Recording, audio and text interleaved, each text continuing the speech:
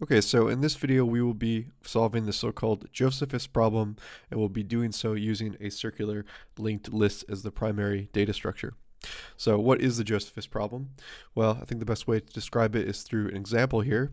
So we have some collection of, let's say, in this case, nodes in a circular linked list. You can see it starts off here and then just moves in kind of a squarish circle here. And basically what we have is we have a step size given to us. And the step size, we start off from the beginning node and we count off a step size. So we go 1, 2, and then once we hit the step size, we remove that node. So I'm going to denote the node that has been removed in red. So again, we move another step size over. So we keep going 1, 2. So this is the next node to be deleted from this list. And then what we do is we keep going on in this way. We'll count this one. Remember, we don't count either of these two red ones though, because we've already removed them. So we're going to skip over the red ones. So this is 1 and this is 2. So the step size there, 2. So this one gets removed. So the final number that is left over is the solution to the Josephus problem. So the Josephus problem defined is a given list of size n and a step size of size m. So in this case, the size of the list was n, 4, and the size of the step was 2. So we're going to code up a solution to this using Python and the circular linked list class that we've defined so far. So let's go ahead and code that up. So I've already defined a prototype function called Josephus circle, which takes self as a parameter because it's part of the circular linked list class, and also step, which is the step size that we were just previously discussing. I also defined a circular linked list object here and then appended the numbers 1 through 4, just like we did in the example. So then I'm calling that function with a step size of 2, just like we did, and then I'm going to print out the list that's left over. And the list that's left over will only consist of one element, and that is the solution to the Josephus problem for a given size and a given step. So let's go ahead and do this. In order for us to solve this problem, we're going to tweak this remove function that we coded up in a previous video on circular linked lists. Basically, we're going to tweak this in such a way that will allow us to remove not by the key, but by the node. So we can almost take this entire thing, copy it and paste it, and it will be nearly identical. So I'm going to call this function remove node. So instead of a key, which corresponds to a data element, we're going to give it a node. And then instead of checking for the data in this remove function, I'm going to replace those checks for data with checks for a node. So for instance here, if self.head.data is equal to key, I'm going to check that to self.head equal to the node that we pass in, because we want to delete by the node, not by the data.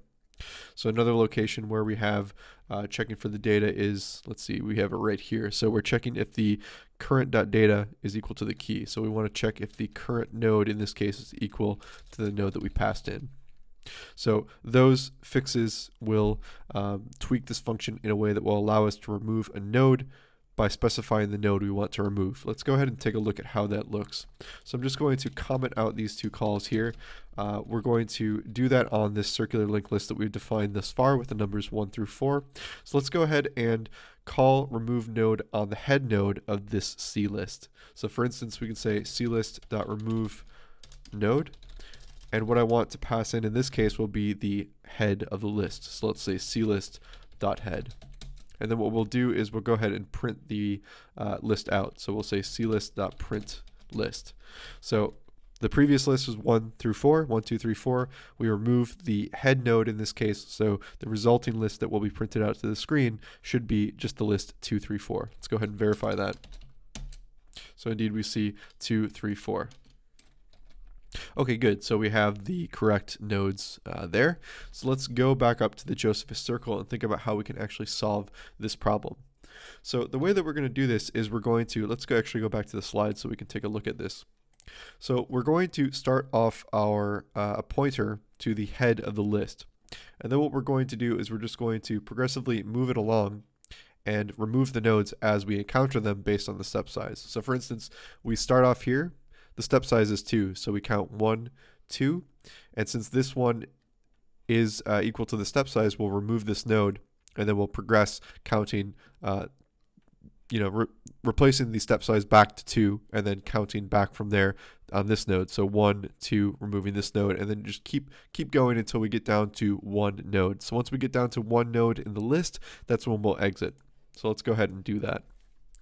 So let's define current equal to self.head. So we're initially going to set this node equal to the head of the list, and then we're going to have a while loop. While the length of the list is greater than 1, we're going to keep going through the list.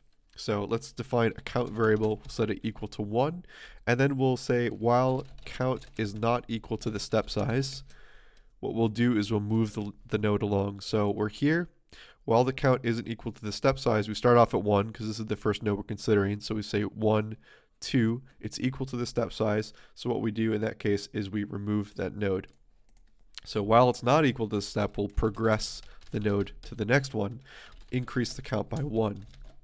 So once we break out of this second while loop, we will be encountering a node that we want to remove. So in this case, we'll use that function that we just created. We'll say self.remove node current, and then we'll say current is equal to current.next to move it along. So we'll remove the node.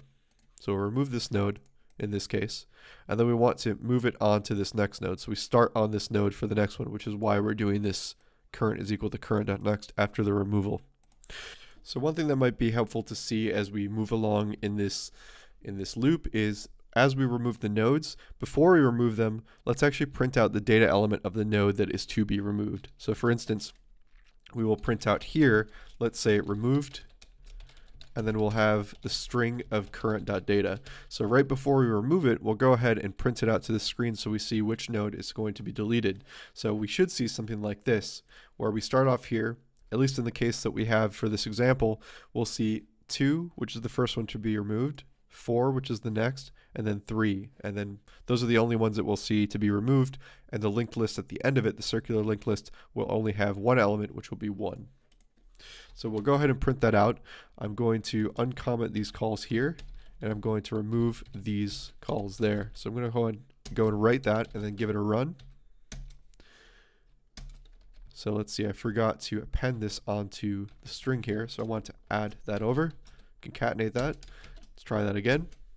So we see that we removed, the first node that we removed is 2, the next one is 4, and then the last one that we removed is 3. And then the final list that we're printing out at the end, the final list right here, it just has a single node, which is 1, which is the one that we're left over with. So that's pretty much it for this video. Do you have any questions? Please leave them in the comment section below. Thank you again for all the support and subscriptions, and I'll see you next time. Bye-bye.